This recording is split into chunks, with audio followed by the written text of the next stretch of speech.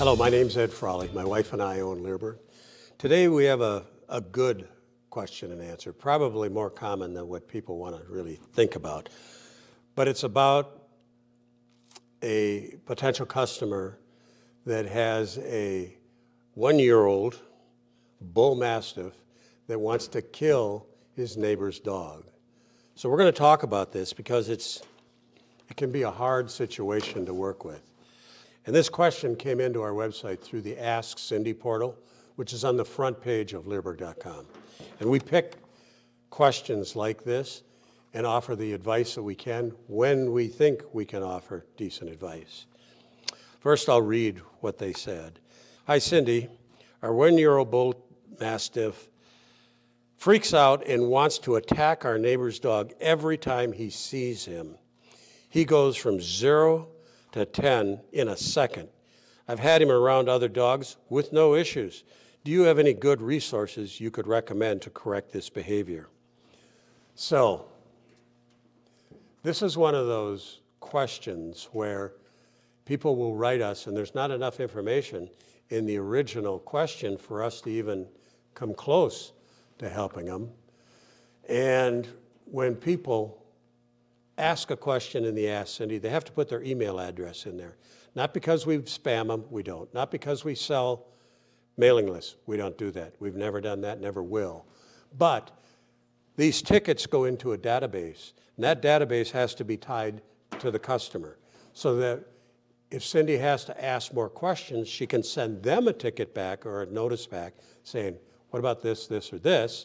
And then they have to fill that second ticket out and send it in before she can offer some advice. And that's kind of what happened here. Cindy sent a ticket back and said, is he on leash when he does this, or what are the circumstances? And then the customer wrote back and said, the circumstances seem to be multifaceted. I've been inside our house with our main door open, but the screen door shut. Our dog hears the sound of the neighbor's dog's collar, and he'll perk up and charge the door. I've started claiming, I'm not sure what this means. I've started claiming to kill that behavior. However, the other day my wife had him by the leash and was getting ready to take him out. The neighbor's dog was already outside. Our dog saw him bull rush the door, pulling the leash out of my wife's hand, swung the door open, and attacked the other dog. I got to him before any biting occurred, but still, it was a frustrating situation. So obviously, they don't have a fenced backyard. Another situation is the fact that we have a back deck, as do the neighbors. Sometimes, if our dog is on the back deck and the neighbors let their dog on their back deck, they both start barking and lunging at each other through the railings. Doesn't sound good, does it?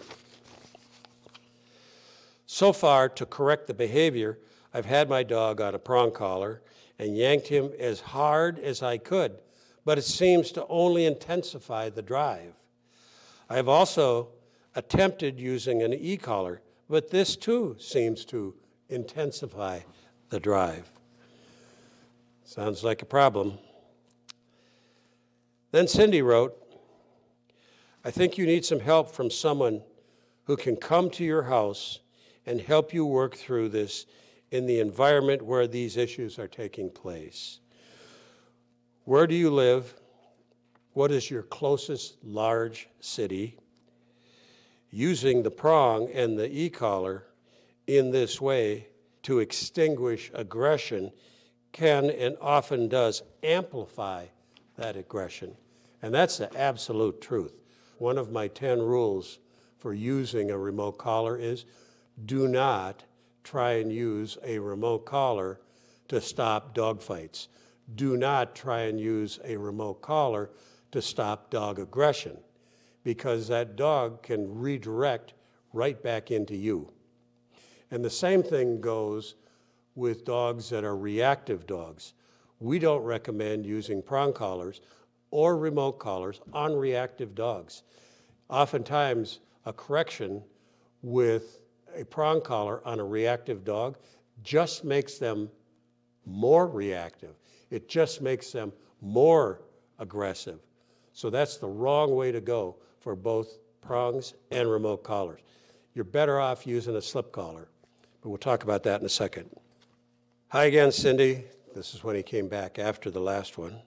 Hi again, Cindy. Update for the issue. We met with a trainer in our area who recommended using a snoot loop. That's an interesting name, a snoot loop. Similar to a gentle leader to reinforce the dog's attention on us when we have these kind of situations.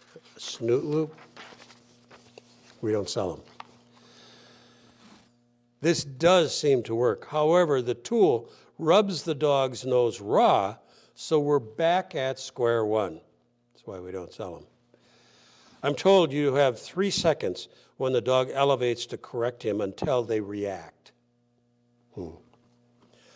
I'm trying to figure out the best way to correct the dog if it does react and I don't get to him in time.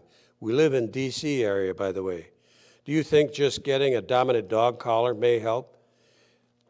Maybe that would correct the behavior without escalating the behavior. That's probably where we would start if we did it. But the dominant dog collar has some issues to it. Number one, the person that's using the dominant dog collar has to have the dog on leash, and that person has to be strong enough in the arms to be able to deal with a 1-year-old Bullmastiff. So that's something that, that's something to think about. Cindy goes on to say, I'm pretty strong, but a Bullmastiff might be too big for me to control in a situation like you're describing. Your dog has had some time to rehearse this behavior. So it's gotten stronger and stronger and stronger in the behavior. So you're kind of up against a wall on what you're going to do.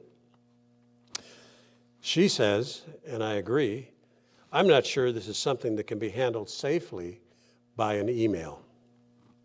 I can put out a word with trainers and colleagues that are near you, if we know any that are near you, and recommend that you take your dog to them or ask them to come to your house. So my point here is we can't answer all these questions because some of them are so hard, so ingrained in a dog that it needs to take direct supervision by a professional dog trainer right there. This dog has some serious problems, and we can't blow smoke at him and say, do this or do that. If it was my dog, I would deal with him the way that I use a dominant dog collar.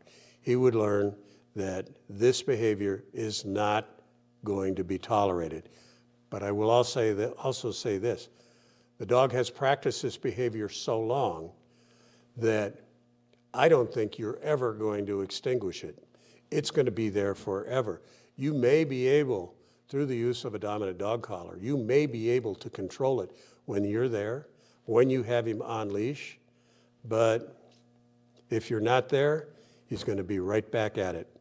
And anybody that tells you differently doesn't have enough experience.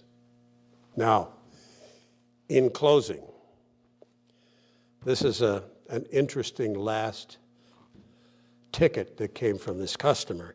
He said, I haven't checked my account in a while. My dog seems to be doing better. I've narrowed the behavior down to just our house and our neighborhood and this dog.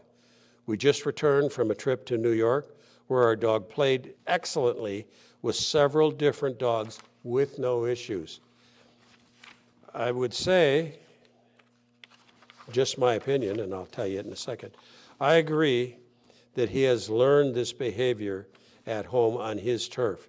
So it just makes it harder to break the habit. If you have any connections in our area, I'm totally open to them. This person is braver than I would be to take a Bullmastiff that has this kind of aggression to a new environment and let him interact with other dogs. I would never let a dog like this interact with other dogs, especially dogs he doesn't know. It only takes one mistake. And breaking up a dog fight is a dangerous, dangerous thing to do.